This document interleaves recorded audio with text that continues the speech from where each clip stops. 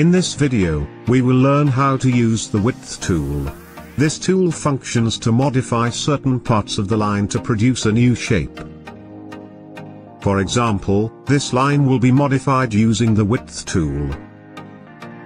First, selection. Click the width tool, or you can use shortcut Shift-W. Click and drag outward or inward until the shape changes. Another example. Curved line. Selection. Width tools.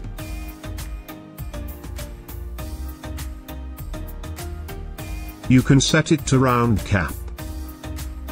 Finished. Okay.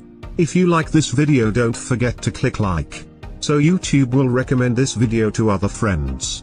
Don't forget to subscribe and turn on the bell to get the latest video updates from this channel. Thank you.